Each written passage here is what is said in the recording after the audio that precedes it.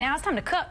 It's time to get in the kitchen with Chef Troy because it's Tuesday and we're suited up and ready to do this. You are suited up. I'm going to show you a couple things in here. I will have to say, I'm a little self-conscious about my dad bod now. Oh, man, it's all right. I was going to use Asian excuse. I'm like, oh, man, he's like 26. He's gonna be He is not 26. Yeah, I'll take that. He's not 26. He's times 2. I don't know if you want to know what everybody know how old you are, but, man, I wish I would look like that. So, anyway.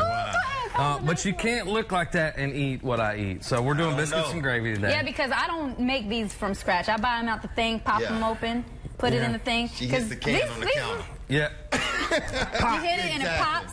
These are easier. And I'll tell you where we'll start. If you will get the sausage, we made some homemade sausage. Right. And there's some patties I cooked in the oven. They're in the top oven up there. And we'll just set those here. Now, I took some of them and I crumbled it up. And that's where these look good. So those are the patties.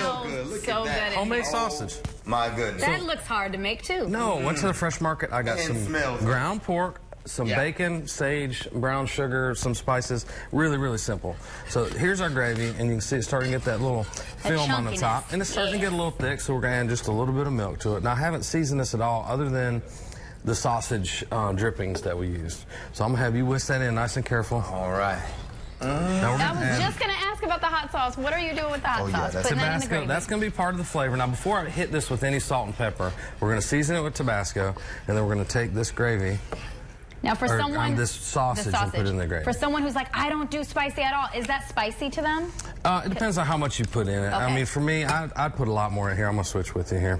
All right. Here, you can have that. I know you also did Now you're pepper, good. too, earlier. You like your pepper. Right. So, and this, now you can see it's real thick now. Add the Ooh, I wanna sausage. eat some of that So we've got right this now. on real low heat, and we're just going to kind of start working that the milk in there. Now we've got our biscuits out of the oven. I've got some more, and actually I made 2 sets. Okay. These are the ones with butter.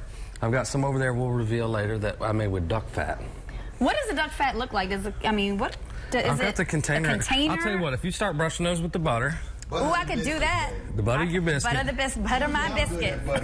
I'm gonna butter the biscuits. I got it. Stay over there with your gravy. The fresh market sells duck fat. It just looks like duck fat. Didn't know that that was possible. So we got the gravy going. You're going to butter the biscuits. Can you ever put too much butter on? I don't think that's a thing. Okay, just check. I really don't think that's the thing. So what we'll do is, after you guys finish that, actually I can take a break. You guys do it pretty good. Yeah, we got this, Chef. We got this. I will put this together so you guys can taste it on the couch. All right, and we we'll got talk it. Yes, more about the dad bod. I cannot wait to eat this. We'll talk more about this coming up in a little bit. Finish up the recipe too. We have more of the new Rising at 8 and all this fun stuff that we're doing coming up after the break.